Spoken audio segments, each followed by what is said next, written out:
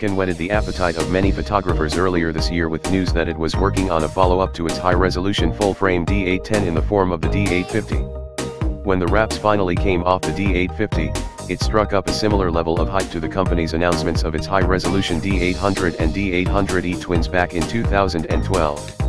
It was expected that the resolution would exceed the 36 megapixels offered by the D800/D800E and D810, but what wasn't so clear were Nikon's plans to radically increase shooting speed, boost the sensitivity range and add a whole host of other improvements.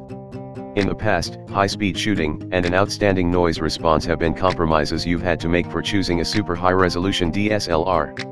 This is the reason that so many professionals carry around a model that's good for shooting at high speed and another that excels at high resolution. There's never been the perfect hybrid.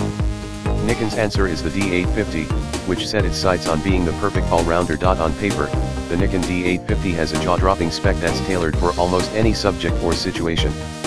While it isn't exactly cheap, £3,499 body only, it hits the market at a price that's lower than what many pros expected. The D850 looks incredibly promising, and now the time has come to take a closer inspection. Inside the Nikon D850 is an all-new 45.7 megapixel full-frame, FX format, CMO sensor, which does away with an optical low-pass filter. It packs gapless on-chip micro lenses, with the backside illuminated architecture to maximize its light-gathering capabilities.